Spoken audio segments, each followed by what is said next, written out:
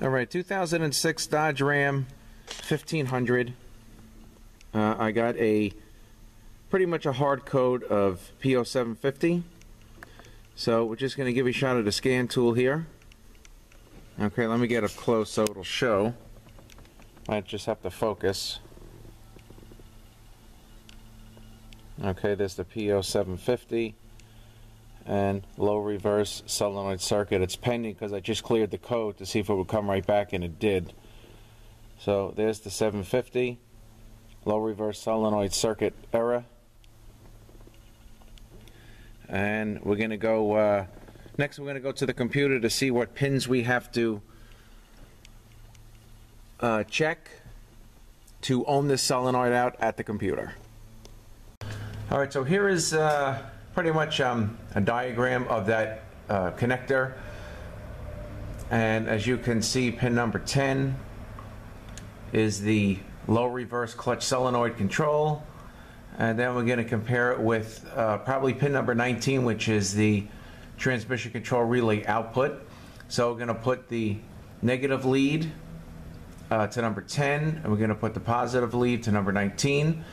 And we're going to ohm these solenoids out. Probably should get about maybe 2 ohms, ohm and a half, 2 ohms, but we'll also compare it to the other ones like pin number 2, fourth clutch, multi-select, second clutch, and we're going to see if the readings are all the same.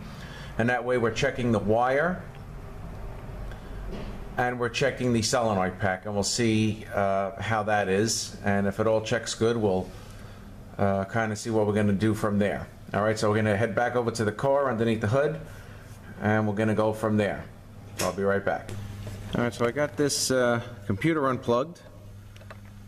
This is the C4 connector, or the last one. It went all the way down on the bottom. This is one of those new generation computers that has everything incorporated in one. So what I'm going to do is I'm going to put the camera on the tripod. I have my meter, and we're going to ohm out the solenoids. Pretty much on this side, I'm trying to do this with holding the camera also. On this side is pin 1, and this side is pin 10. So we need pin 10 and pin 19. So it's pretty much just right here and here what we're going to be dealing with. And then we'll check a few more of them across the top to compare to see if in fact this solenoid pack is bad. Alright, so I'm going to set this up and I'll be back in a minute. Alright, so I'm all set. I'm going to put this meter onto ohms. Okay, so I'm going to go with the negative lead to pin number 10. Okay, I got to try to hold all this together. And then the other one to pin number 19.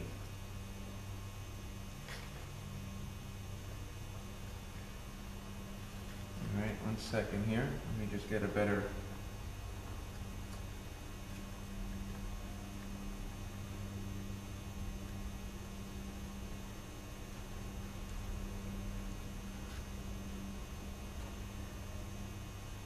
Alright, so we're showing 1.5 ohms. So that's pretty good, but what we want to do now is compare it to the other ones. Alright, so I think it was like pin 2, 4, 6, so let's try pin number, let's see what happens. I think this is 2. Let's try pin 2.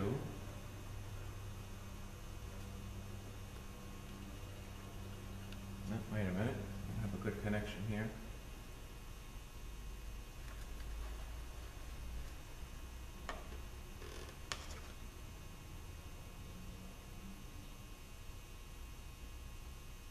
Okay, that's 1.5, 1.6, so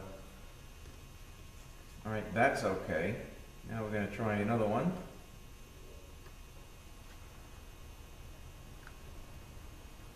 That's also 1.6. 1.5, 1.6 is, you know, I mean, this is good. So if I had to say anything, I would say this wire and solenoid pack is probably okay. Let's just check it with one more.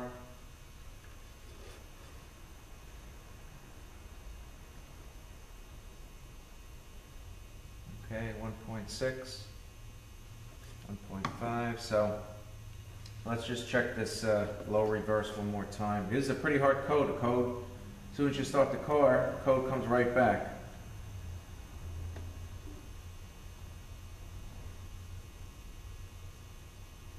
That's 1.5, so that's not looking too bad. Okay, so what we're going to do now, I mean, it's possible we have a bad computer.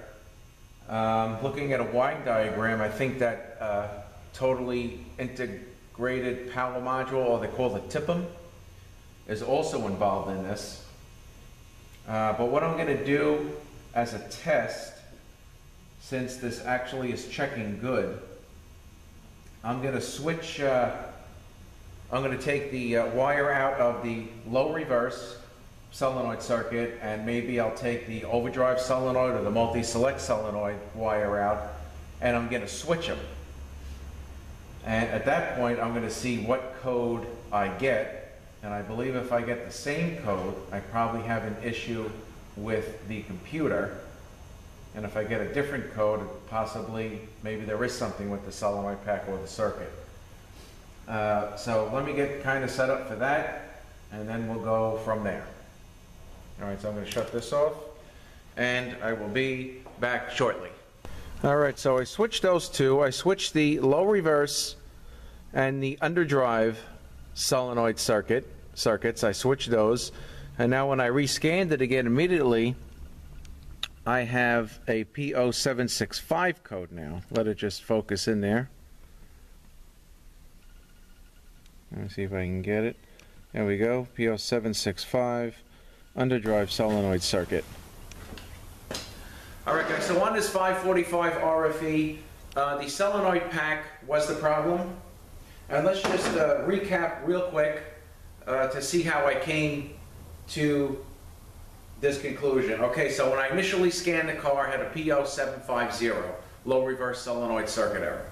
Okay, at that point I disconnected the computer, I ohmed out the solenoid, it had 1.5 ohms. I compared that to the other solenoids, and they all had 1.5, 1.6 ohms, which is pretty much what it should be.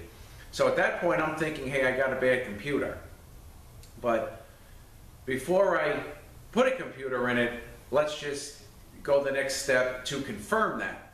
So what I did was I cut the wire on pin number 10, which is the low reverse solenoid circuit, and I cut the wire on pin number 8, which is the underdrive solenoid circuit, and I switched the circuits. Now I have the low reverse on pin number 8 and the underdrive on pin number 10. Rescanned it, hey, we got a different code. So that's telling me that we have an issue with the circuit meaning the wire or the solenoid pack. If the code would have been the same, we would have went after the computer. So at that point, what I did was I got another solenoid pack, disconnected the one that was in the car. I actually connected it. I hung this, you know, just let it dangle off the side of the car. We got the car running. I had a jump the starter underneath because this is your range sensor. Put it in reverse and drive a couple times. I went through the same motions I got for the other code to show up. Rescanned it, and I had no code. So I know right there that the solenoid pack was the issue, and it wasn't even a wire because the code, again, didn't come back. So we changed the solenoid pack, and we sent the guy on his way. But pretty much what I did with this is I went the extra step just to make sure that I was correct in my diagnosis. But when you think about it, the computer, the car computer, the PCM told me what the problem was, because when I scanned it, I had a different code. So we kind of knew right there that it wasn't the computer.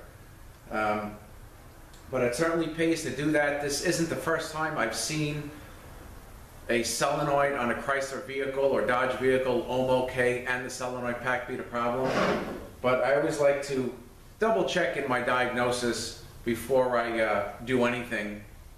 And sure enough, I went from one direction being getting ready to put a computer in this thing to going in a totally different direction, changing the solenoid pack and fixing the car.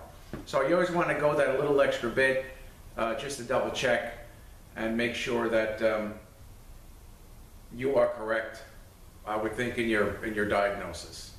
All right, guys, so I thank you for watching once again, and have a nice day.